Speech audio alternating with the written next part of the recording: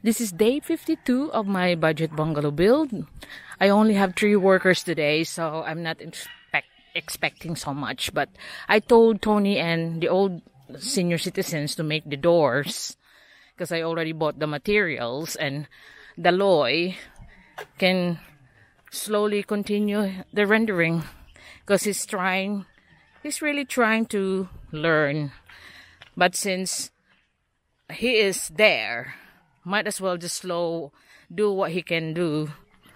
And the reason that I'm not clearing out the rubbles there yet, because I don't want somebody will put a tent on top of the flooring of the old house temporarily. Anything to make it awkward and make it unlivable. My topic for today, like I said yesterday, that I got problems with computing, so I'm just gonna do it by short video, different topics and the different videos, because my computer is crashing with the long videos lately. So I'm now using my old one. This one, I have a few questions. This was sent to me a few days ago. Last one is the other 2 weeks ago. But I just got around to it because like I grouped them all together. It's asking about hollow blocks, how they are in the Philippines basically. But the other ones already been using hollow blocks and asking me that he wants to do an extension like 2nd floor or maybe 3rd floor. And I was asking, what is the strength that's holding it? It's not just hollow blocks. So the topic for today will be how strong is the hollow blocks in the Philippines. For me, there is no question that hollow blocks here in the Philippines have no strength. And I'll still stay to what my word is, hollow blocks are just infill. So I'll just turn it off and then continue when I'm there. So this is what they've done. This is the first frame of the door that Tony has created. And there he is, creating the second one. That is also almost done. He's not the, like I said, he's not the fastest in precision work. But since we're almost done anyway, we're just gonna be finishing this together.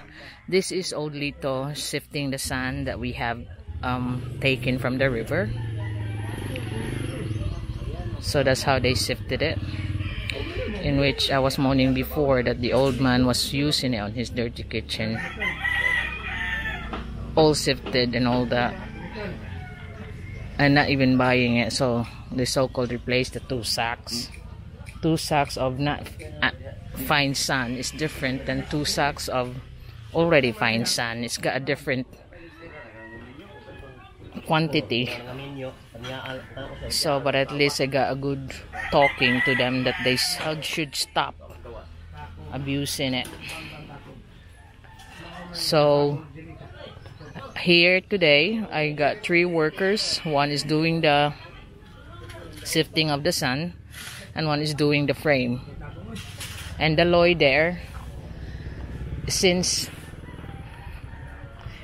he is part of my domestic staff, so I told the Lloyd to just do the rendering as slow as he can be, and he did make it so slow.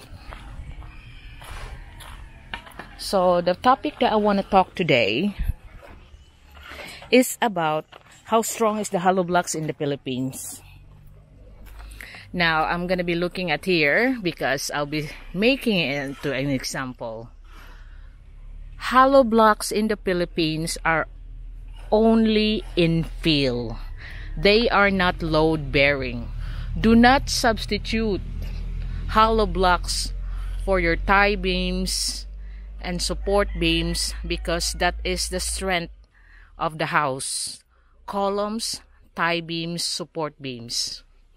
Now to answer the questions of those ladies that building their house or building an extension, a 2nd floor or a 3rd floor, and they're asking me what are the things to use for the 2nd floor. Second was asking me that what is the rebars to be used for a 2nd floor 2-story house. Now, the building code of the Philippines is saying that a 4-inch hollow block whatever kind of mix you put in there is only a filling, is an infill, regardless of what you put kind of mix on it. Now, the strength of a house comes from a column. I suggest, like the first person that's asking me, that she bought a hollow block house and she wants to do a second floor.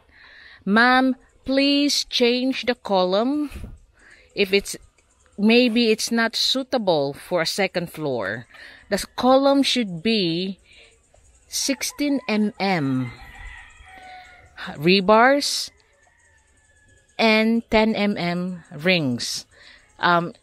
It should be dug about a minimum of 1 meter down the ground, because I had some foreigner telling me that I give bad advice because he is building, look at his build, a freestanding on the bottom 3-story house in the Philippines. And the most ludicrous thing, this man is so particular with earthquakes, and yet when I was looking at the diggings on his column foundation, I was shocked to see that their plan was 300 mm deep and he told them to have 500. This bungalow, it might be a budget bungalow, but you've seen I've dug 800 millimeters down and the matting is bended on the end. If not, I put some rocks on it for the added flexibility of it, so the cement will go underneath it and then the matting will stay in the middle. So the most integral part is the foundation column, and yet you got the guts, this Australian, telling me I give bad advice because he is making his hollow blocks and building a 3-story house with no support beams on the columns, and the columns he's building is just almost the same size as the columns that I made on this budget bungalow. I say, if you want to follow him, but I advise you for your own safety, please, if you're making a 3-story house here in the Philippines, the building code tells you it has to be 1.6 meters down. And the flexibility of your matting should matter. And then the support beams should also be the same strength as your column. There should be support beams on the bottom because you're carrying that much weight, not just a header on the top. I mean, foundation really matters. When I was building my castle, my own house, I had a meeting with the structural engineer, with the architect. They're all my friends, so they're explaining me what's the important of which and that. What is the building code reg? Why is it like that? Why is it like this? So I build so much strength on the foundation of my house. I use 20 millimeters rebars on my retaining wall, poured. I didn't use hollow block, poured. So you see the matting, how close together in my video, Dare to Dream. That is the build that I used to do for high-end houses. But this is a budget bungalow you're watching. Even though this is a budget bungalow, I make sure that we have the right digging for the column down there. It's 800 millimeters. And look, no second floor, it's only carrying a wooden roof. And the beams supporting the bottom. All around the bungalow and in the middle. And the header beam, I even have lintels all around. So there is no substitute for strength and safety. Now, if you're particular with the earthquakes here, an unsupported columns more likely to bend down. Look at this column here. There's that you're looking at from the old house. Imagine this is a column made of concrete. There is no support beam, and it's carrying 3-story or 2-story.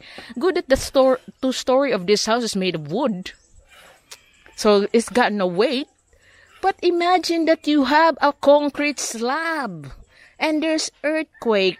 Now the columns that you created, because there's no support beam on the bottom, will just like be cross-legged, like a table with cross-leg. Now going back, that hollow blocks in the Philippines are mostly made inferiorly or crap. You can just crumble them. So that's why it's only an infill. Now you can reason out that, oh, I'm making my own hollow blocks. It might be just 4 in 1 bags. Who cares? There is no substitute for the beams and columns done properly. Columns dug properly under the ground with the stress of the matting suitable for earthquake. I mean, ladies and gentlemen, that's those things that you don't substitute. I don't. This budget bungalow is more stronger than the usual houses that you see around here in the Philippines. It might be made of simple materials, but you've seen that I dig 80 mm down with the matting that's supported with rocks, because I want the cement to go underneath to hold the matting up with a column tied into it. That is how you build. And then I have tie beam supporting in the middle, all around the building. Then I have lintels supporting in the middle, all around the building. Then the header beam.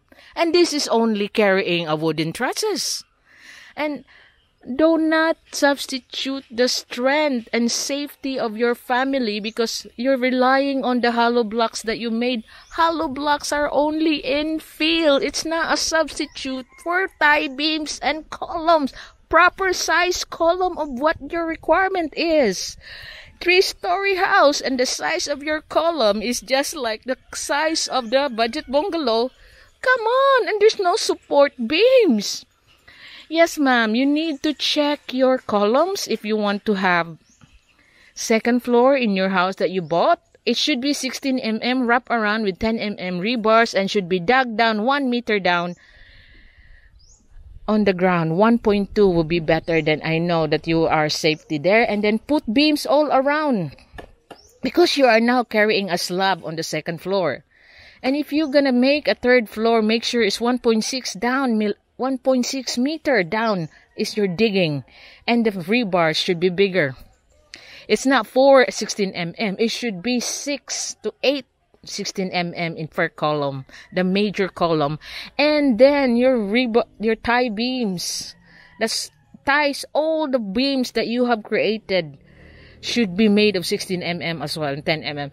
There is no substitute for the safety of the structure. Do not rely on the hollow blocks. Hollow blocks are infilled. Like I said, even if you make it for 4 in 1 sack of cement, you only make 4 hollow blocks. Where is the strength on that one? There is no substitutes for the rebars that created in the columns and the tie beams.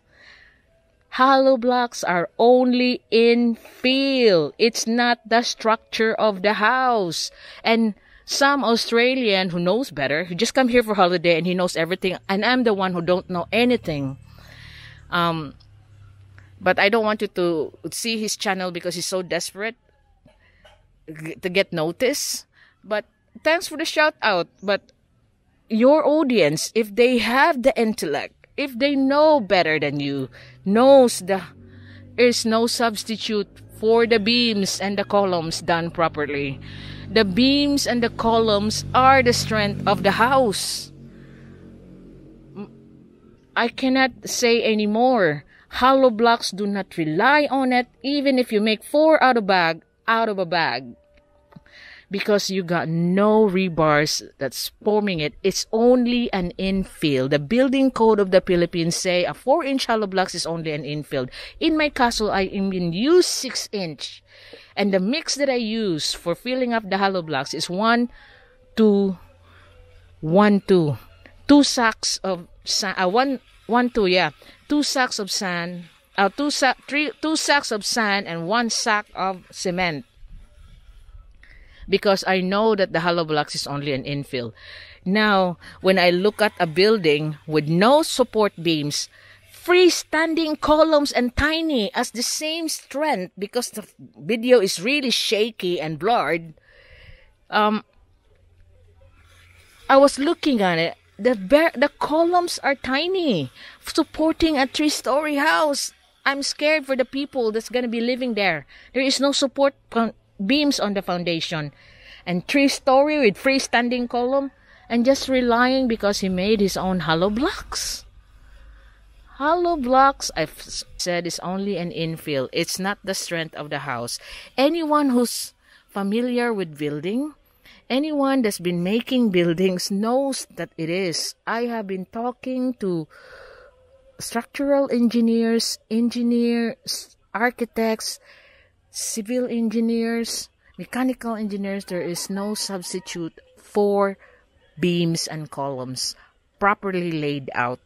Lintels to support your doors and windows. That is what I build. I mean, I always think about the safety of the building. This may be a budget bungalow, but I know this is stronger than most Filipino houses.